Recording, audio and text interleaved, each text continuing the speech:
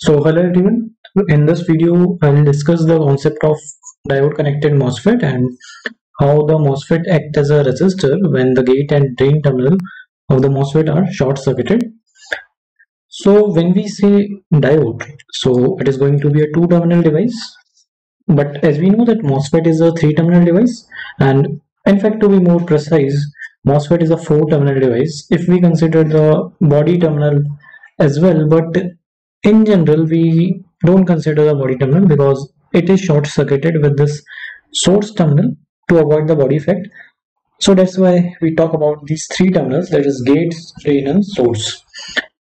Now to make this three terminal device into a two terminal device, that is a diode, so we have to short any of the two terminals. But why only gate and drain terminals are short circuit? Because we can't short circuit the gate and source, because if we short circuit the gate and source, the VGS will be equal to 0 volt, but VGS is required to be greater than the threshold voltage of the MOSFET for the MOSFET to be in on condition. So that's why they can't be short circuited. Now the drain and source also can't be short circuited, because if they are short circuited, there won't be any current flowing in the MOSFET. So the only possibility left here is short circuiting the gate and drain terminal.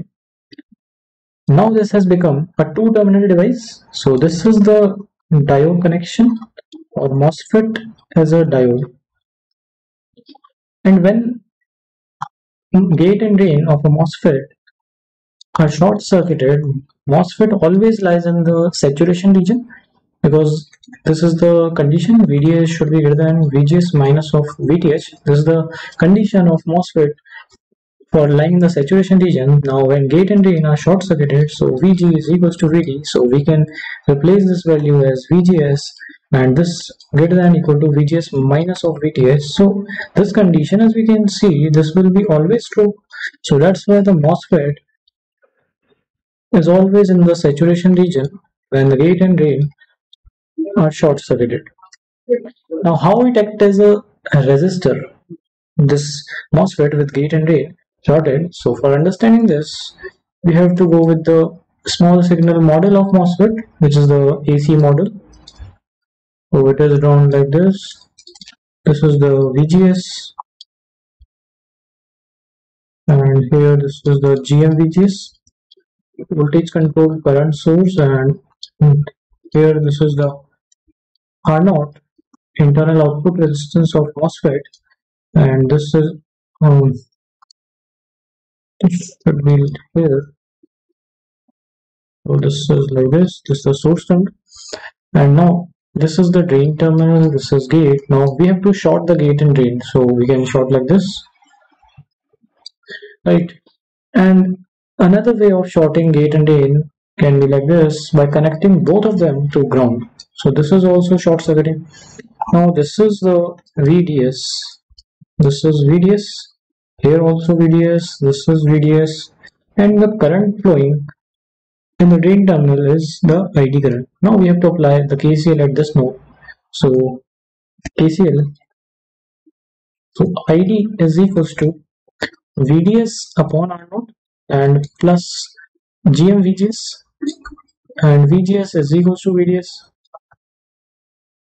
So you can simply substitute VDS here, and by taking common, so 1 upon R0 plus of GM, this is the ID, and now VDS. Now this GM can be written like this, 1 upon GM, and this is ID. Now why I have written like this? Because when two resistors are in parallel, so this is the equivalent resistance R, which is written like this: 1 upon R is equals to 1 upon R1 plus 1 upon R2. This R is the parallel combination of R1 and R2.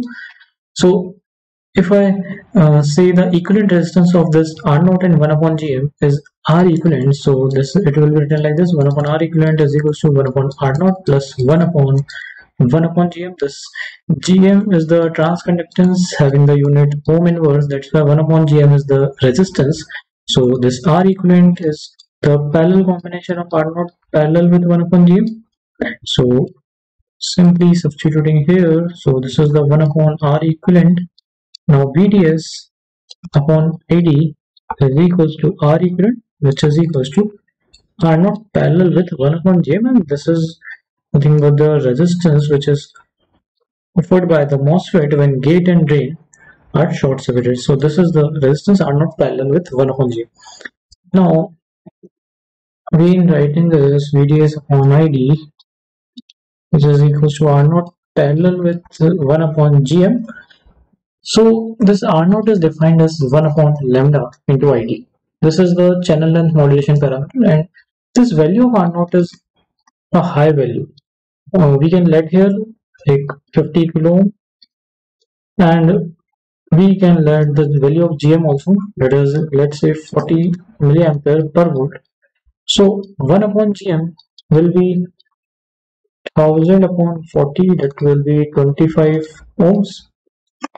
So we can clearly see that when 50 kilo ohm is in parallel with 25 ohm, so it will be approximately equals to 25 ohm, because this is a very high value and this is a low value, and when high is in the parallel combination of lows, it is approximately equals to the low value. So what I want to say here, that VDS upon ID, which is the resistance offered by the MOSFET, can be approximated to 1 upon Gm.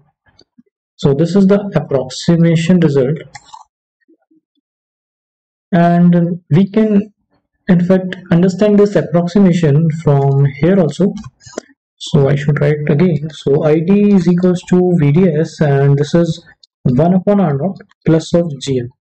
Now simply taking the LCM, so it will be 1 plus Gm R naught upon of R naught. Now if I consider the value of Gm to be 40 milliampere, which, and this is 50 ohm, 50 kilo ohm, so you can see that the Gm R naught product will be very different one, right? So this one will be neglected.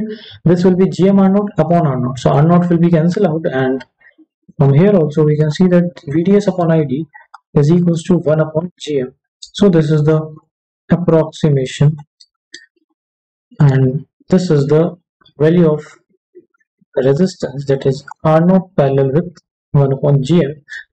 So whenever the gate and drain of MOSFET is short circuited, so it is as equivalent to this resistance having the value R naught parallel with 1 upon Gm. So we can simply replace this MOSFET with this resistor, that is R naught parallel with 1 upon Gm, and this is the concept of diode connected MOSFET, and this is how it acts as a resistor when gate and drain are short circuited.